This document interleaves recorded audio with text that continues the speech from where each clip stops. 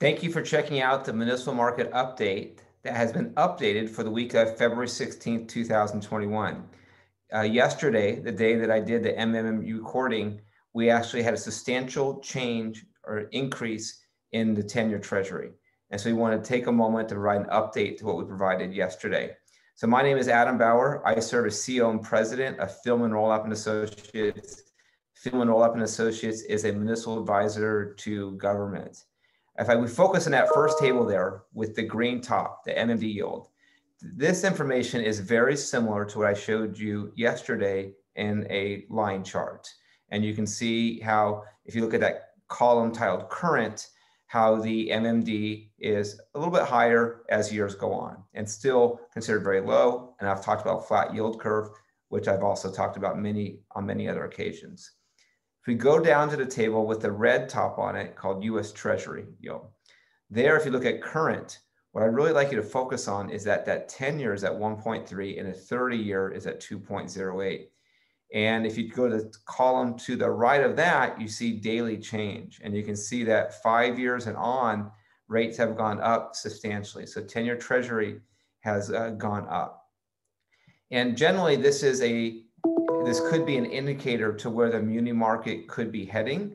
But to date, we haven't seen that. We've seen MMD continue to just increase slightly. If you look at the table with green above, you can see we just went up by 2 basis points 5 years and on, where we've gone up quite a more than that with the US Treasury. And in the bottom chart with the black top, that probably doesn't mean much to you because we haven't looked at the percentage, how US Treasury and the MMD compare to each other. We're going to start layering that in because the way things are shaping up, that's probably going to be data that's going to be interesting going forward.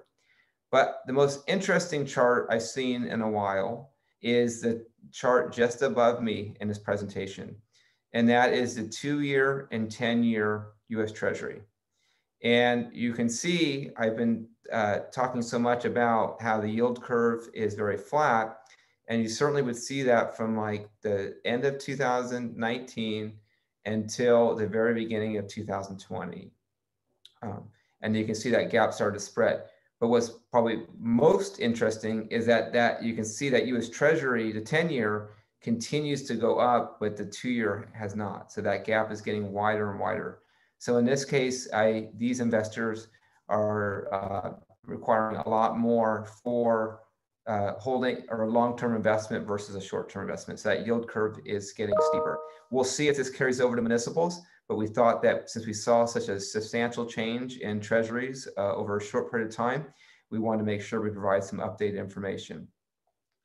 So on our last page, just want to highlight our Philman Roll-Up registered municipal advisors. I encourage you to reach out to any one of them. We thank you for your time. For some of you, it would have been twice in 1 week. Look forward to talking with you again at early March.